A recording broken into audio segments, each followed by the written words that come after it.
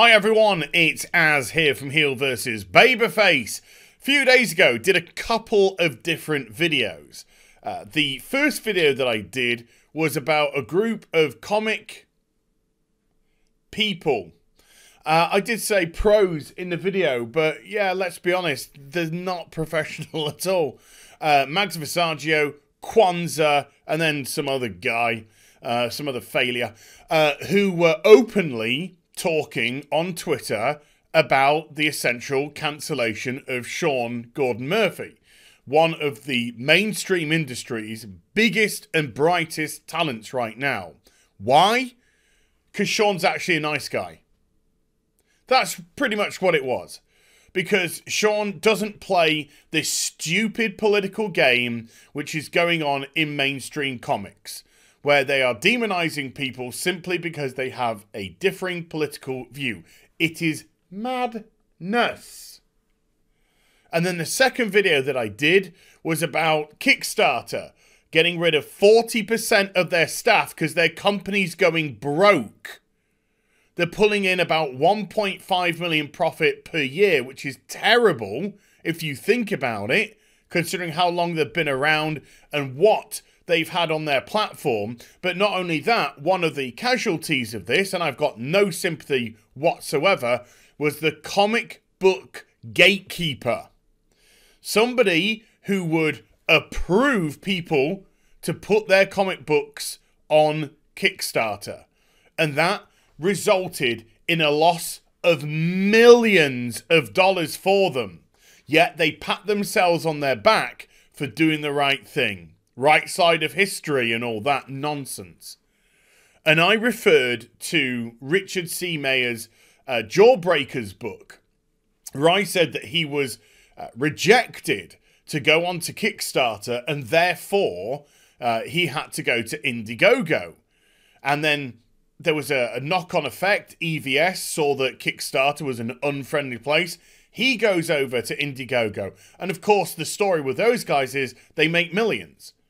EVS has hit well over $2 million through crowdfunding in 2 years over on Indiegogo. Richard C. Mayer must be up to around, or if not just over $1 million plus by now, but maybe even a little bit more, with all the campaigns that he's run as well within that time period. This, of course, is money which could have been on Kickstarter had they not gatekept. However, Richard actually replied to the video, and it was worse. He says, it's even worse. Kickstarter approved my project, which is a several-day process, and then rejected it after approval just hours before I was supposed to launch. Which to me sounds like psyops. It sounds like they knew what they were going to do with him. He was approved. And then just as he's ready to go, oh, sorry, Richard, no can do. You're not welcome here. For maximum disruption. But it's a happy ending. Not in a massage parlor kind of a way. Well, maybe. Because he goes over to Indiegogo and, like I said, probably does well over $1 million by now in sales. And in actual fact, this morning, his Iron Sight's Two Psychos book has arrived in the UK. So I'm going to have great fun having a read of that later on. Money which could have gone either to Kickstarter or money which could have gone to the mainstream industry. Pick one. But it didn't. It went to Richard C. Mayer and it went to Indiegogo for their little cut. Then, of course, I talked about, as I mentioned, the attempted open cancellation, the call to cancel Sean Gordon Murphy by Mags, Kwanzaa, and some irrelevant person. Joe Glass, I think it was. A hanger-oner. So I'm knocking the books around. An open call. Being really, really pathetic. Like a bunch of screeching teenage kids. And actually, if you're a teenager and you're watching this, which is only like 0.4%, I'll probably do you a disservice, and I do apologise, because I actually think you're more mature than that. So anyway, We know that Sean Gordon Murphy is going to do an Indiegogo campaign, and boom, it launches yesterday, and under 24 hours, just under 24 hours, he's still showing us 60 days. I think it's going to tick down to 57 soonish, within the next couple of hours or so. But in the first 24 hours, he's raked in $107,000 with 1,188 backers. Now, I saw a tweet from EVS earlier who was kind of saying this is how you should, predict what your campaigns are going to do based off your first day and such. And if that's correct, if that sort of methodology is correct, then it looks like Sean Gordon Murphy is probably going to make between $350,000, maybe $350,000 to $400,000 from this campaign. Could do much better. Who knows? Sean Gordon Murphy is a mainstream talent. He's somebody who's put out all the Batman White Knight stuff, Curse of the White Knight. So that in itself might actually aid him get a wee bit more publicity, because you have to take into consideration, nobody in the mainstream comics media is talking about the success of EVS, who just did $852,000 with Cyberfrog 2 Wreck Planet in 60 days. Nobody's talking about him. Nobody's talking about Richard C. Mayer making his money. Nobody's talking about Dan Frager making his money on Indiegogo with his relaunching of Black Flag. They're not talking about that. Why? They're in the comic book industry because they go to Indiegogo and they independently make their money. Because the mainstream comic press panders and is the same as in has the same ideology as the crazy mainstream comic industry, which is absolutely immolated at the moment.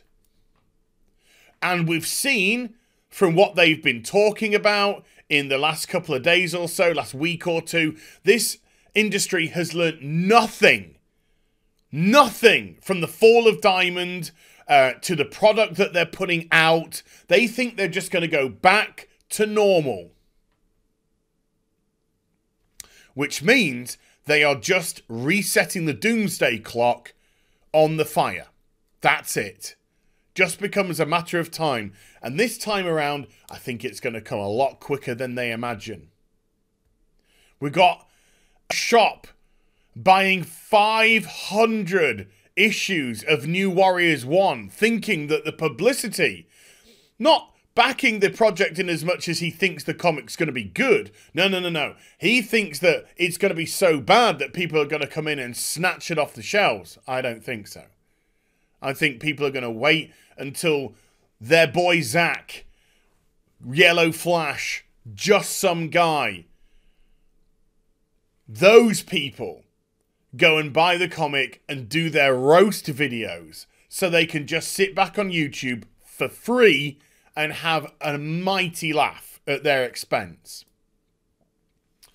But going back to the cancellation of Sean Gordon Murphy, we have an interview that he did with Newsarama. Now, Newsarama is the mainstream comic book press. And because Sean Gordon Murphy is part of the mainstream industry still, but he's chosen to do his own individual project, I haven't backed this. I'm thinking about it. I've got to be totally honest with you. It's kind of, I'm sort of iffy on whether or not it appeals to me. I've read the pitch and I'm sort of like, eh. And I look at the characters and I'm kind of like, eh. But I really like Sean Gordon Murphy. I think he's good people. I think he's sound. I think he just wants to get on with his business. I don't think he's politically motivated. And so there's a good chance that I will pick up this project. But he does have a goal of 100,000 to unlock the hardcover edition. So I would probably go for that. So I'm going to wait. It's hit 100k. He's going to add the hardcover edition soon, and we'll see. But he does this interview with Newsarama. But Newsarama, of course, are in cahoots with the mainstream industry. And so we have a typical interview to start with, and then we have a very interesting question that was asked. A question which, to be perfectly honest with you, doesn't matter one bit. But let's get into it. So Newsarama say, I noticed for this you opted to crowdfund the plot holes through Indiegogo instead of Kickstarter, where you and your art agents have done several successful ones in the past. What led you to Indiegogo instead? Hey Sean, why did you leave our platform? I'm asking for the mainstream industry who's trying to cancel you.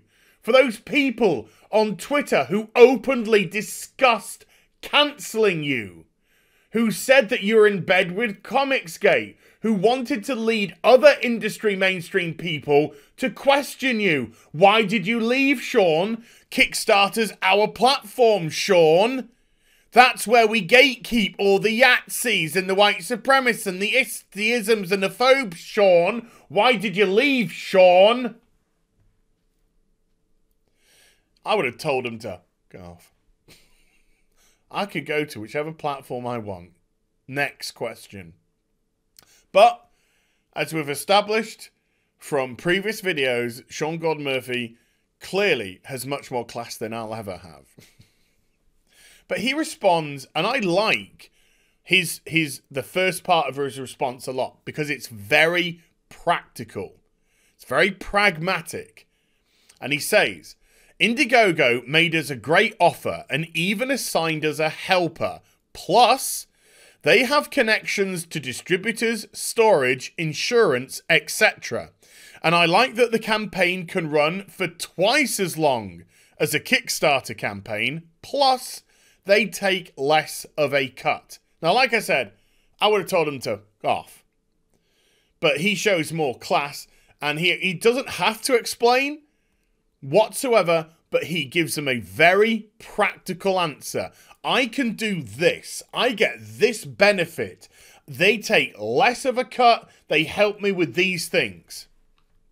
It's a very good, practical response.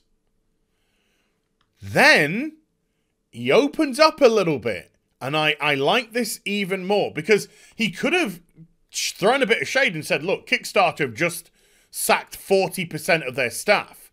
They're clearly in trouble, and I want to make sure that my money, my product, my IP is secure. Could have said something like that. No. Gave just a very practical response. But then he says, I like Kickstarter and will consider working with them in the future, but I'm a little hesitant. They hired someone who's been a critic of mine for a while. Someone who influences which projects they promote, I believe. I'm told this person has left, so maybe I'll try my next book with them. You never know. Now, the last bit of try my next book with them, you never know, is just him placating. He's not gonna. Sean Gordon Murphy makes bank on Indiegogo. He's sticking on Indiegogo. He ain't going nowhere. And of course, the person that he was talking about was the gatekeeper, what was she called? I was going to say Kathy Yang, but that's the one from Birds of Prey. Whatever she was, Zhang. Anyway, Zhang. And it's interesting that he knows that she was a critic. I haven't read anything or seen anything where she has openly criticised Sean Gordon Murphy. I mean, we know that she was there as a gatekeeper. They admit that wholeheartedly. But it just shows the little, you know, the little rooms, your little Facebook rooms, your Discord servers and all that. News travels, and it clearly got back to Sean Gordon Murphy that this person is in the same bed as probably your Mags, your Kwanzas, etc., your Joe Glasses, who are looking to cancel. Oh, you better keep an eye on that Sean Gordon Murphy. He's actually looking to utilize his excellent talent as a writer and artist to make some money for himself. Why isn't Sean snapping into line. Why isn't he doing as we say? Why isn't he towing the far left crazy ideology that we're pushing? Why? You better keep your eye on that one. So that's a nice little bit of slightly opening up, saying, I know what you're trying to do. That is Sean telling this guy, I know what you're trying to do. I know what you're trying to do. Gives the diplomatic answer and then just gives him a little bit of, I know what you're trying to do. Good luck to Sean Gordon Murphy. Good luck. I hope you have a successful campaign. Like I said, I'm not sold in as much as on what I see, but I'm probably going to support it. I'm probably going to back it, and I'll give it the benefit of the doubt. I think he deserves that, particularly after the White Knight being so good, and I've yet to read Curse the White Knight, but my 8th and final part has arrived, so I can now read that in its entirety. So I'll give him the benefit of the doubt. I'll purchase his book, and I'll give it a go. I might be pleasantly surprised. I really hope that I am. But there he is on Indiegogo doing the things. £88,000. I'm just going to refresh to see. There you go. He's gone up to 89, nearly and a half, which is $108,000. Still within the first 24 hours of his campaign. It's going to do well. It's going to do well. And to be honest with you, he's a good guy, and so I like her. I'm happy with that. Maybe, just maybe, this will give Sean a different perspective on mainstream. But hey, Mark Wade's on Indiegogo now. Mark Wade's Comicsgate. Woo! Get that news out, folks. So I hope you enjoyed the vid. If you did, do give it a thumbs up. And also subscribe to the channel. Follow me on social media and YouTube for live streaming. Links there in the description box down below, didn't you know? And I'll be back with some more stuff very soon. You take care. Bye for now.